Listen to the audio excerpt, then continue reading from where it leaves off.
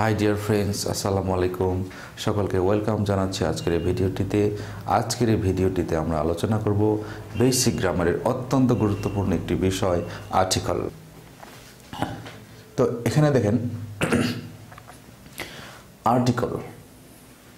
Article এর বাংলা হচ্ছে পদাশ্রিত নির্দেশক। নাউনের সামনে এটা বসে থাকে, সেটাকে কী করে নাউনকে নির্দেশ করে থাকে।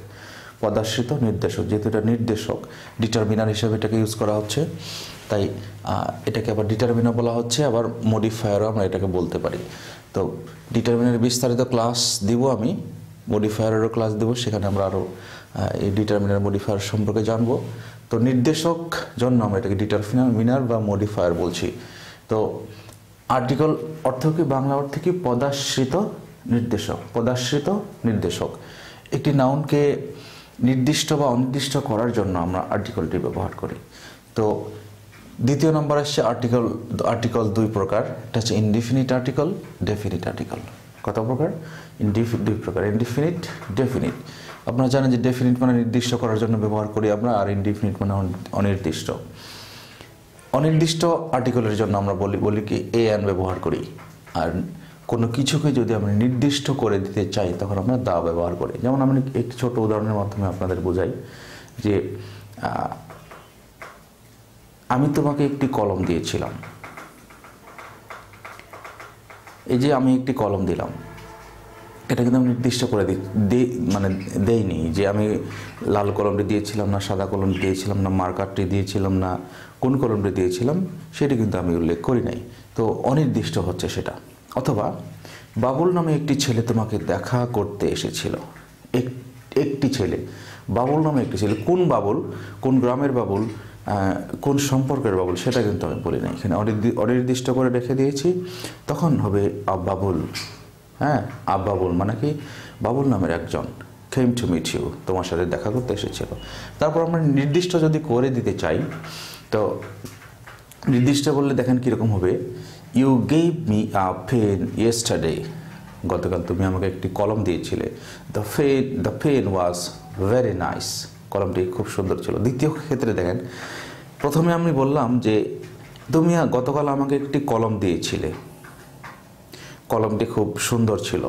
দ্বিতীয় বাক্যে কিন্তু আমি কলমটাকে নির্দিষ্ট করে দিলাম। প্রথমটা হচ্ছে অনির্দিষ্ট, একটি কলম, আবার দ্বিতীয় বাক্যে আমি ওই কলমটিকে নির্দিষ্ট করে দিচ্ছি যে ওইটাই, অন্যটা না। তাহলে এই নির্দিষ্ট করাই হচ্ছে দা, এই নির্দিষ্ট করাই হচ্ছে দা।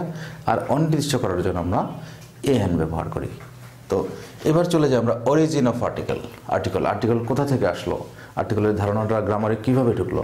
তো আমরা দেখেন, এ মানে একটি, এন মানেও একটি। এই ওয়ানের পরিবর্তে আমরা কি করি? আর্টিকেল এ এন বসাই। এবার দা কোথা থেকে আসলো? আমরা জানি যে দিস মানে এইটা, দিস মানে এইগুলো, দ্যাট মানে ওইটা, দোজ মানে ওইগুলো। তো এইগুলো থেকে আসলো, হ্যাঁ, দা, এগুলো থেকে দা আসলো। আপনারা জানেন যে সিঙ্গুলারের সামনে আমরা এ এন বসাবো, কিন্তু সিঙ্গুলার বা প্লুরাল উভয়ের সামনে আপনি নির্দিষ্ট যখন করে দেবেন তখন দা বসাতে পারবেন। তো তারপর আসলো এই দা আমরা আরও ব্যবহার করি যখন কোনো নাউনের পরে টিটা, খানা, খানিরা, গুলি, গণ, হ্যাঁ, টিটা, খানা, খানিরা, গুলো, গণ থাকলে আমরা কি করি? দা ব্যবহার করব। এটিও কিন্তু বাংলা দেখে আমরা চিনতে পারবো যে লোকটি, হ্যাঁ, একটি লোক আর লোকটি। একটি লোক মানে আ ম্যান, আর লোকটি মানে হচ্ছে দ্য ম্যান, এরকম। তারপর আসলো একটি, একটা, একজন, কোনো একটি থাকলে আপনি এন ব্যবহার করবেন। এখানে কিন্তু অনির্দিষ্ট সবগুলো ওয়ার্ড দেখেন, একটি, একটা, একজন, কোনো একটি, এন।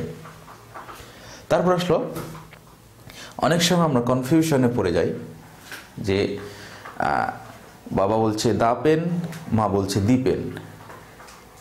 অথবা আমার স্কুলের দুজন ইংলিশ টিচার, এক টিচার বলছে দি পেন হবে, আর এক টিচার বলছে দা পেন হবে। তো এরকম কনফিউশন অনেক সময় পড়ে যায়। তো এই কনফিউশনটা আমি এখন দূর করব। আপনারা কনসোনান্ট বিগিনিং ওয়ার্ড যদি দেখেন, তার সামনে যদি টিএইচই বসান তাহলে উচ্চারণটা হবে দা। তার মানে সোজা কথা যে কোনো ওয়ার্ড যদি কনসোনান্ট দিয়ে শুরু হয় তাহলে উচ্চারণটা হবে দা, কোনো ওয়ার্ড যদি ভাওয়েল দিয়ে শুরু হয় তাহলে উচ্চারণটা হবে দি। ওকে, তাহলে পেন কী হবে? পেন কি দিয়ে শুরু হয়েছে? PEN, পি দিয়ে শুরু হয়েছে কনসোনান্ট, তাহলে কী হবে? দা, দা পেন হবে অবশ্যই। দি পেন আপনি কখনোই বলতে পারবেন না, দা পেন। আবার দেখেন দি অ্যাপল, দি অ্যাপল, হ্যাঁ, এই অ্যাপলটা কি হয়েছে? এ দিয়ে শুরু হয়েছে, তার জন্য এখানে কি হয়েছে? দি হয়েছে। তো সোজাভাবে মনে রাখার জন্য আমরা অনেক সময় টিচাররা বলে থাকি যে দাদির সিভি, দাদির সিভি মানে কি? দাদির জীবন বৃত্তান্ত মনে রাখার জন্য বলি যে দাদির সিভি, দাদির সিভি, দাদির সিভি। তো এই হচ্ছে দা এবং দের উচ্চারণ। তারপরে আমরা আসি ভাওয়েল সাউন্ডের আগে এন এবং কনসোনান্ট সাউন্ডের আগে এ। আমরা জানি যে ভাওয়েল হচ্ছে এ, ই, আই, ও, ইউ, এগুলোর সামনে কি বসে? এন বসে। কিছু ব্যতিক্রম আছে এখানে, যেমন ইউ এবং ওয়া ছাড়া। ওয়া আবার সব ক্ষেত্রে নয়, শুধু ওয়ানের ক্ষেত্রে দেখা যায় যে কি হয়? এ হয়। অন্য ওয়াগুলোর ক্ষেত্রে যেমন ওয়াসিস, এখানে আবার এন হয়, ওখানে কিন্তু ওয়া আছে। তো ব্যতিক্রমের ক্লাসগুলো আমি আস্তে আস্তে আপনাদেরকে অ্যাডভান্স করার পরে দেব, যাতে আপনারা তখন বুঝতে পারেন। তো রিকোয়েস্ট থাকবে প্রতিটি লেসন সূক্ষ্মভাবে মন দিয়ে দেখবেন, কারণ আর্টিকল একটি গুরুত্বপূর্ণ চ্যাপ্টার। প্রতিটি পাবলিক পরীক্ষা, প্রতিটি কম্পিটিটিভ পরীক্ষাতেই এই আর্টিকলের প্রশ্ন এসে থাকে। তো ভাওয়েল সাউন্ডের আগে এন, কনসোনান্ট সাউন্ডের আগে এ। তো এখন আমাকে বুঝতে হবে যে ভাওয়েল সাউন্ড কোনগুলো। যেমন এখানে এ, ই, আই, ও, ইউ, আমি এখানে বাংলায় লিখে দেখিয়ে দিয়েছি যে অ, আ, ই, ও, এ, এ। এই সাউন্ডগুলো যখন আপনি পাবেন কোনো ওয়ার্ড উচ্চারণ করতে গেলে, তখন আপনি ডিরেক্টলি অ্যান বসিয়ে দিবেন। ওকে, কি? অ, আ, ই, ও, এ, এই উচ্চারণগুলো যখন আপনি পাবেন ডিরেক্টলি আপনি কি করবেন? অ্যান বসিয়ে দিবেন। বলা হচ্ছে যে এই উচ্চারণগুলোর সামনে অ্যান বসে। তারপর অ্যাক্রোনিম, যেটাকে আমরা কি বলি যে একটা ওয়ার্ডকে সংক্ষেপে শুধু প্রথম লেটারটা দিয়ে লিখি, যেমন MBBS, উচ্চারণটা কি হয়েছে? এ দিয়ে শুরু হয়েছে না? আমরা পেয়েছি, পেয়েছি, তাহলে আপনি কি বসাবেন? এন বসাবেন। এখানে দেখেন এল আসলো, এন বসাবেন। এফ, এন বসাবেন। এম আসলো, এম। আ আসলো, আসে। তারপর এটাও এ। তো আরও আপনারা খেয়াল করবেন যে যেমন এখানে বলছে MBBS, এই সংক্ষেপিত ওয়ার্ড যেগুলো শুধু প্রথম লেটারটা দিয়ে লেখা হয় সেটাকে অ্যাক্রোনিম বলা হয়, সেটাও জেনে রাখবেন।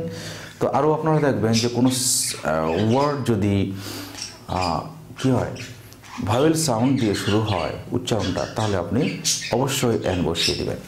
তারপর আসলো কোনো নাম দ্বিতীয়বার বেশিবার উল্লেখ করলে তার সামনে দা বসে।